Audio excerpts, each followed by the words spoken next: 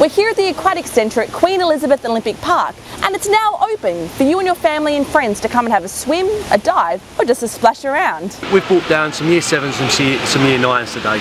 We've got some Year 7s in the training pool for the first time down here. Some Year 9s experiencing the Olympic pool for the first time is incredible.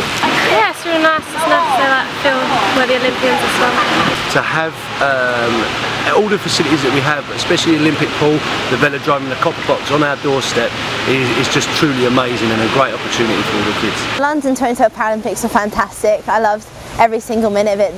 The pool, like you walked out on poolside and it was literally filled to the rafters with people, and I just remember walking out to the poolside and you heard all those like 50,000 people cheering your name. It's fantastic.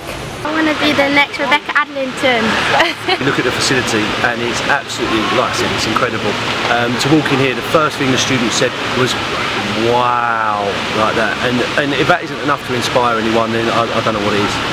I think it's definitely continuing the legacy, having the Aquatics Centre open now, and even the whole park open now.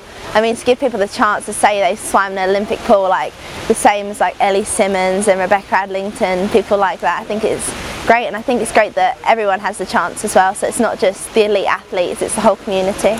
In a venue like this, you know, all the students are focused from the very start. You know, they walk in and they don't want to waste any time, they want to go straight in, and they are, and they're getting involved from the very off.